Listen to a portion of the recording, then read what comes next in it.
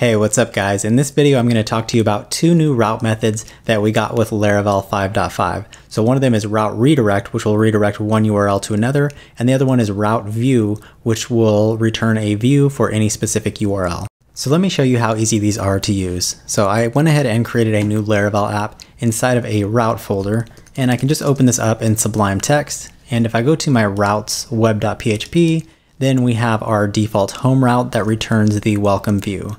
And if I were to open up my browser and go to route.dev, then sure enough, I have a default Laravel install in front of me, and it is returning the welcome view. Well, what I could do with this new route view method is I could actually shorten this up, and I don't have to create this closure here. So I could say route view, and when we hit the home page, I want it to return the welcome view. So if I were to save this and I went ahead and reload, you can see that we just get the welcome view as we did before. But this is much easier to use, so we can just say route view, and whenever we hit the home page, we want to return this view. So this is a new method that we have with Laravel 5.5, and it can come in really handy and make your code look a lot cleaner, and you can also leverage route caching because you don't have to create a closure.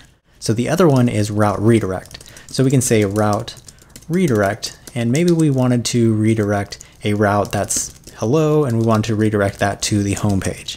So we could do this all in one line, and if we were to go to the application and go to route.dev/hello, it is going to redirect us back to the home page. So you can see that these two methods are very easy to use, and they can make your code look a lot cleaner. And as I said before, you can now cache your routes file because you don't have any closures inside of your routes web.php. So make sure to use these new route methods in your future Laravel projects. It makes your code look a lot cleaner, and it's really cool that we have these new methods to use.